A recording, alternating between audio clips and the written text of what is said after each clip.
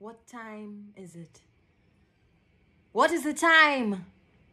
Where is your clock? Because mine says it's 11:59, so you better pray that you don't become my prey, because I am the predator. Careful you be the wick, and I snuff out your light, because my weapon slings faster than the speed of light, faster than you could define, faster than a politician could resign, faster than a Rasta man could lose his hairline, faster than Bolt could cross the finish line, because I am the Lady Midnight Robber.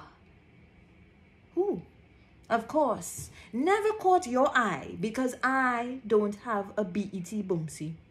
And my little black dress is too conservative for society to notice me. To some, my speech may sound like Miss Andre, yet I promise that I make no apology for evoking anxiety within the guilty. No, this supermodel doesn't cater to your superficial aesthetic desires. Yet, I am the caterer who will send you to the morgue on a silver platter. So bow down and show some gratitude. Consider yourselves to have been rescued, for I could have been more vile, more crude. I could have carved you out with the tip of my knife, bake your daughter, and barbecue your wife. Instead, I'll be a woman of more civil persuasion, enthralling you with academic conversation about compulsory education and my top 10 techniques for throttling a victim. I am the lady of the night, whose company you won't pay for by the hour, because the world simply can't stand any woman with semblance of power. They can stand you as employee, but hardly as employer. But I assure you that my proletariat days are over.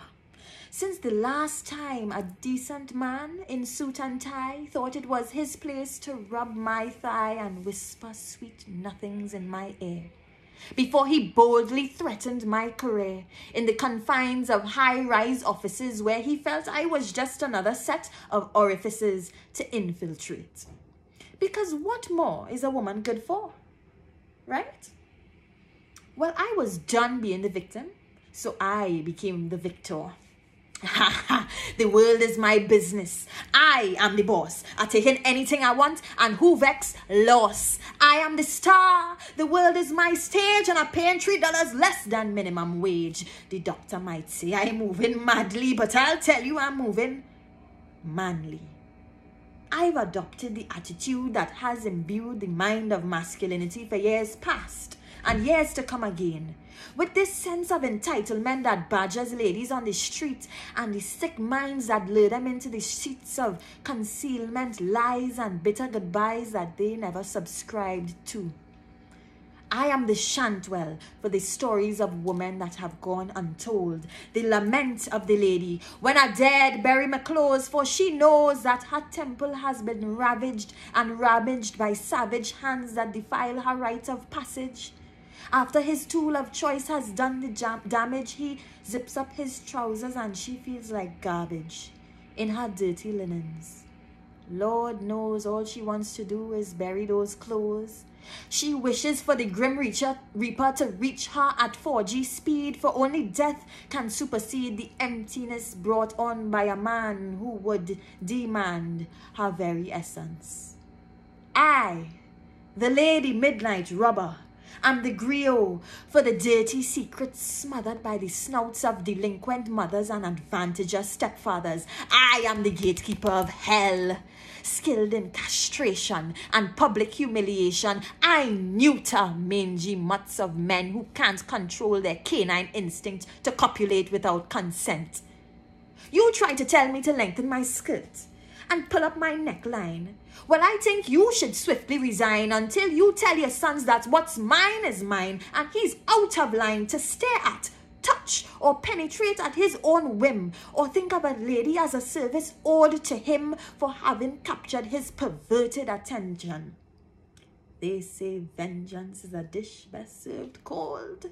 So I'll make you to swallow mouthfuls of freezing fire, if it is your heart's desire to intrude the underclothes of innocent little boys and credulous little girls. For every Calvin Klein who has been so asinine as to uncover Victoria's secrets before she had a chance to share it with someone out of love, in the context of marriage, is this kind of backwards inspiration that sparks my domination, as I will be the one to ensure that their coffee is brewed black and slick with heavy arsenic, as bitter and dark as the hollow space that rests to the left of my chest, where my cardiac rests undisturbed by the undeserving villains of this society. Ladies, look at me, the Duchess of Death, in the eye without fear, because we live in a time where nothing can compare to the stare of men in PH taxis and dark alleys, for she has been trained to walk through the valley of the shadow of death, where not even gunshots shock the woman anymore. The fears are not the same as before. Rather, she has to visit Mount Hope to deliver new life and hope that there's a slim chance she'll make it out alive, or that she can play mass in sweet TNT without her lifeless body being found under a tree. Don't make me start on he whose rage raises his hand in aggressive displays of male domination, male manipulation, male nastiness, striking the woman like a bowling pin that needed discipline. Those mocking pretenders perish at my feet. He will suffer because Miss Seeley told Harpo to beat me. Harpo ain't meet his match until he meets me. Good evening, Harpo. Let me greet thee. I believe you're trying to bark up the wrong tree, for any man who feel they could step to me will tuck their tail between their legs and flee, for I am the Lady Midnight Rubber. So just play your drum, Mr. Drummer.